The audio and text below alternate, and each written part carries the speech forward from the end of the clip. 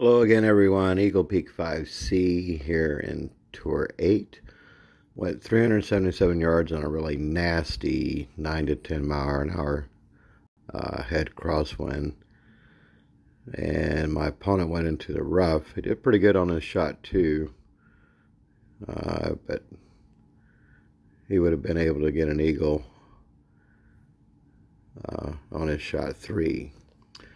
So anyway, I lined up with the hole, full backspin, just a hair right side spin, and then pushed over. Going to push up 3 rings.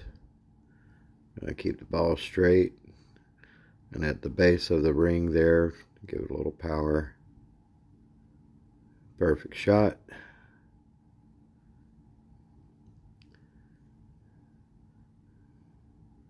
Comes back down the hill, straight to the hole for the big bird Albatross.